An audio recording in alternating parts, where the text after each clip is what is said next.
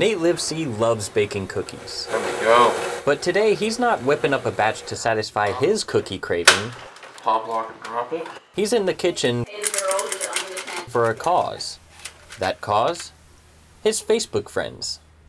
Let's rewind for a second. Before all this, Nate logged on to the old book of faces and posted this. Hey everybody, I'm delivering cookies today, so if you want some, let me know. Just like that. No gimmicks, no catches, nothing.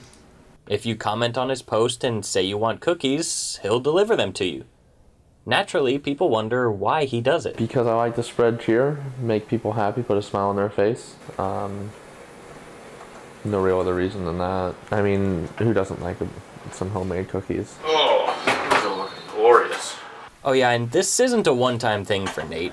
He started doing this a few years ago, probably 3 to 5, I guess, 4 or 5. He's become known among his Facebook friends as the guy who delivers cookies, and they love it. They get really happy.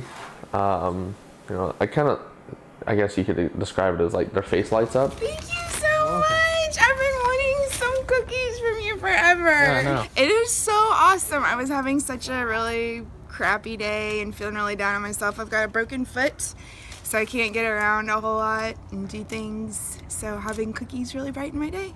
So next time you see a tragic news story and think there's no hope for humanity, just remember, there are still people in this world, like Nate, who put others before themselves. I'm able to do this for someone. I was really happy to bring joy into their day.